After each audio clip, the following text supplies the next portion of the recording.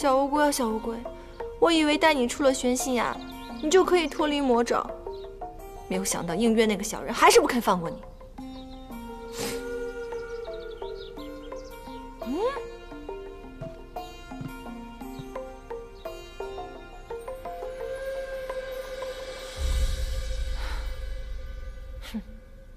行，你行啊。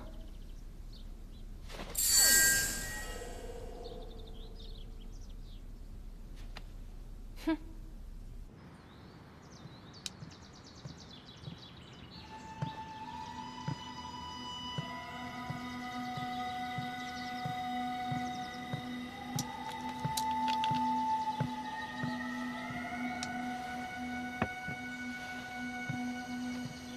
这杯是帝君的雀舌茶，这杯是基督星君的六物茶，二位慢慢享用。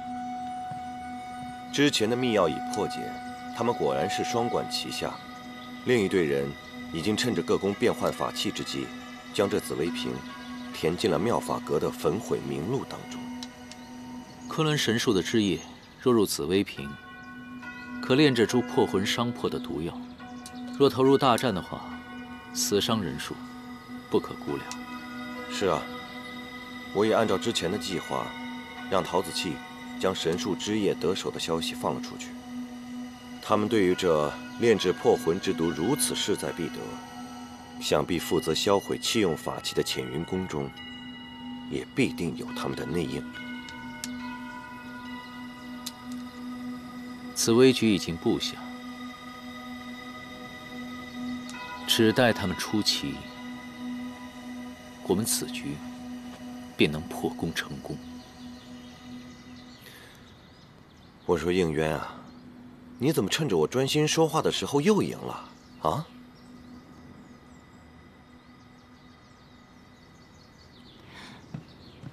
基督星君，你也说了半日了，口肯定渴了，喝口茶润润喉吧。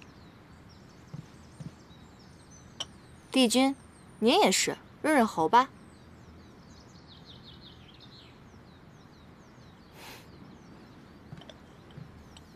欢亲，今日我倒想尝尝你的六物茶，不如我们换换。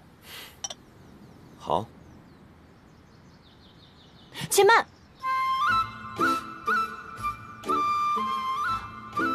基督星君，小仙知道您只爱喝六物茶，小仙再去给你们加一杯就是了。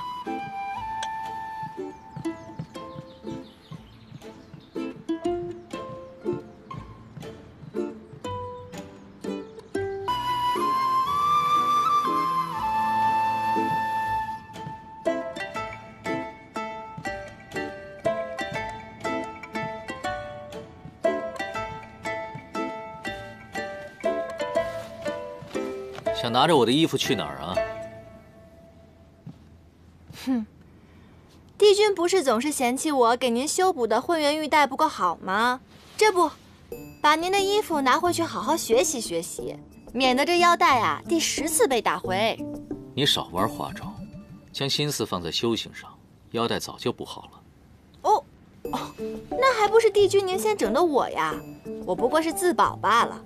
再说了，我不过是一个仙力低微的小仙士而已，自然没有什么能够拿得上台面的法术喽。不像您，您是高高在上的帝君。难道您不知道吗？这自古啊，君子就该让着女子。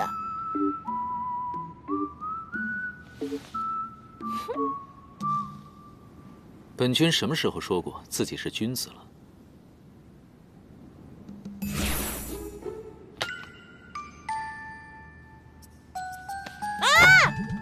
小人，那是我姐姐给我绣的，你还给我！